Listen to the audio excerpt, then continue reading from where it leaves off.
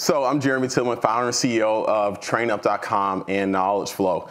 How many of you were not in my session earlier today where I talked about humanization of nature? Not too many, okay, good. So if you were there, this is kind of the answer to all of that. So I'm really excited to tell you about our platform, our technology, how it was rooted, and where we're headed. I always start with my why, because I think it's important that we are motivated for a real reason. In that picture is a picture of my son, who's 4 now, holding a picture of all my brothers and sisters. And though we grew up in public housing in Alabama, where less than 5% of the African Americans in our town went to college, 100% of my household attended college. One of my brothers didn't finish, but that's a pretty amazing statistic. And that was due to my mom and her heartbeat for education. And that's my crew now that I get to pass on these great concepts of education. But that's what we founded our company on, to really empower growth and shape the future of learning. Something really interesting happened about 3 years ago, or 4 years ago probably. It was really inkling. We had the opportunity at TrainUp.com. We were growing. We were coordinating training for companies all over. We've had 60,000 companies buy training from us all across the world. We had a global client that had about 30,000 employees, 50,000 contractors, and they were using our system for learning management, performance management, tuition reimbursement, individual development planning. And when we first worked with them, they had a 33% completion score on their annual performance reviews. And that was a problem that we were solving for. And so I was in their offices in a big city. I drew a solution on the board. That's what entrepreneurs do. 2 weeks later, they sent me a picture of that board and said, "Hey, Jeremy, can you build it?" And that's one of the things I want to say. When it takes about entrepreneurship, we actually, as organizations like myself, need companies who are willing to sometimes take that little risk and take that step. And so I said, of course we can build it. I never built a performance management system before, but yeah. So first year in our system, they had an 88% completion rate. First year. So we're patting ourselves on the back. We're really excited. Fast forward 6 years, that expands to 14 languages, 20 countries, global solution, all that great stuff.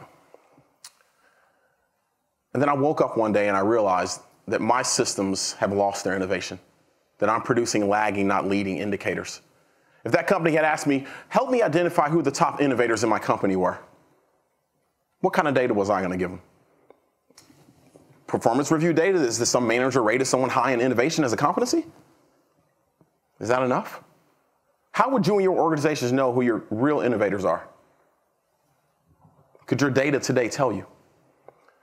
And unfortunately, even in this room, I won't ask you to raise your hands because it's embarrassing, that it will probably be a larger number than we suspect. And that's why I did something pretty wild. I didn't take any new clients on my platform. And I said, we want to reimagine, we want to reinvent. That's been really a lot of fun and a lot of challenge and a lot of research and some debates with our investors.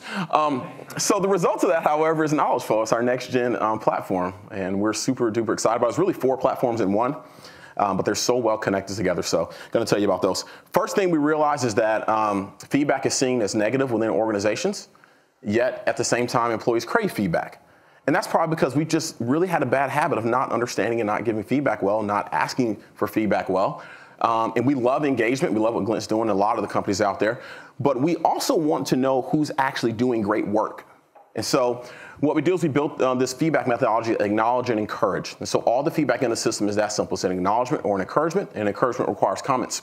So let's dive into the platform. First part is Talent Flow, where we've really reimagined the way that you give and receive feedback.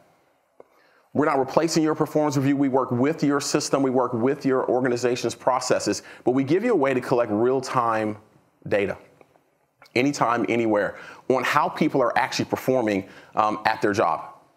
What we found is that employees crave feedback in the moment, in the now, not pats on the back for the great work they did last month, definitely not last year, but the work they're doing right now.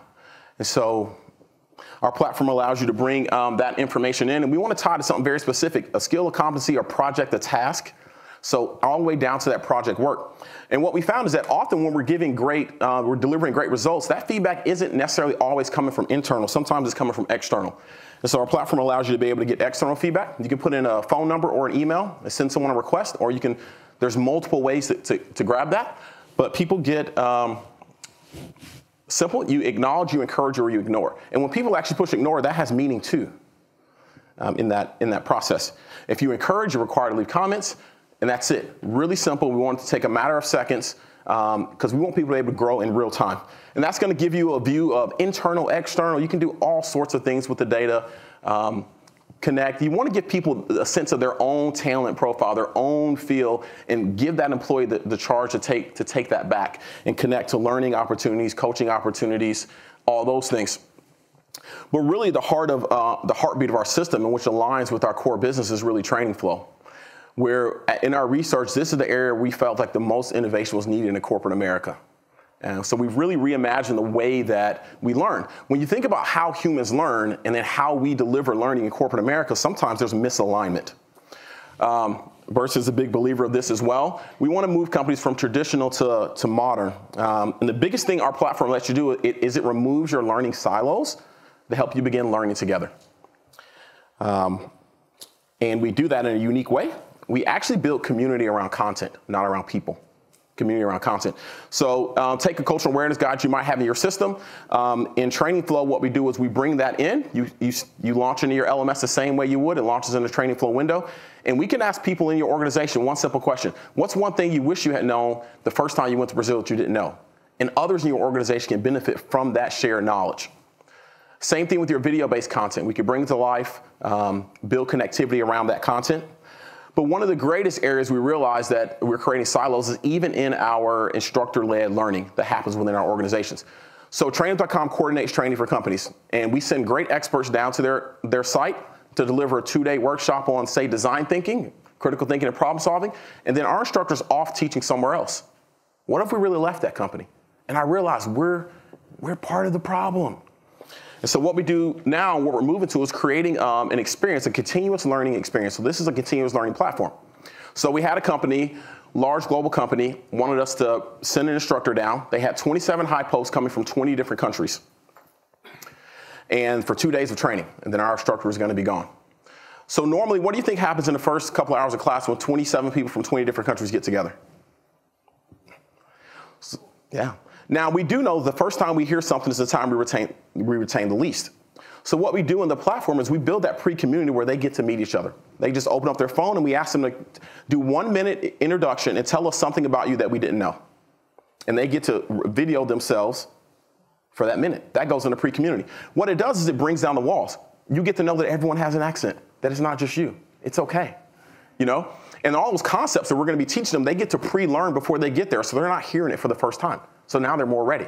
And then afterwards, we want to know how they're applying that learning in their jobs. So what you get to do is in the post community, you get to tell us your stories of how you successfully or unsuccessfully applied that learning.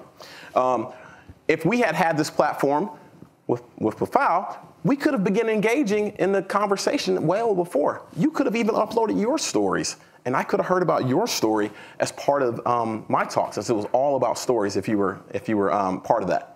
And this is the kind of engagements that we want to be able to build in the future. And so those are just some examples. And then we want to continue that conversation afterwards. We had a lot of conversation in our session earlier. How do we continue those in a meaningful way?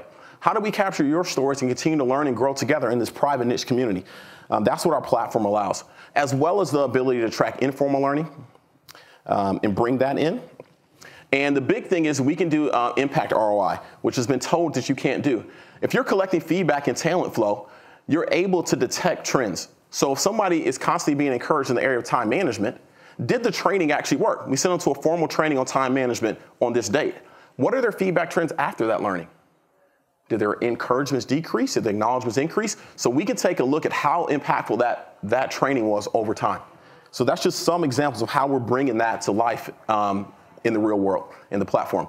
Lots more parts to it as well, but thanks for your time today. I'm out of time, but we look forward to chatting more.